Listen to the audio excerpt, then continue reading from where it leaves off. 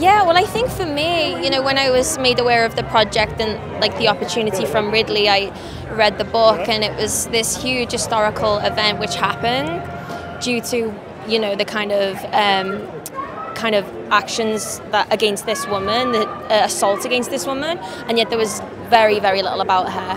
And then, you know, knowing that Matt, Ben, and Nicole really wanted to create this and kind of set it up from 3 different perspectives, but ultimately be able to give her a voice and for her to tell her truth. You know, when you look at the history of that time, like, she had everything to lose by speaking out in the way she did.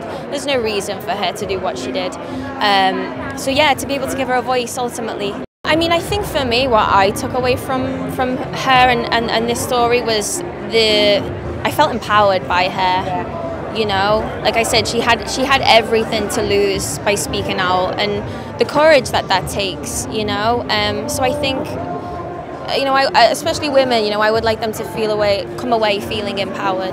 Yeah, but there was so little. Like, even there's like one known painting of her, and it's erased purely just over time. So there isn't really like a real kind of, you know, there's not really any solid information of what she looked like. Then I got to work with Nicole, and Nicole kind of had that freedom of using the information that she had, but then ultimately had to create this woman, and hopefully we really got an essence of her resilience and the kind of the strength that she had.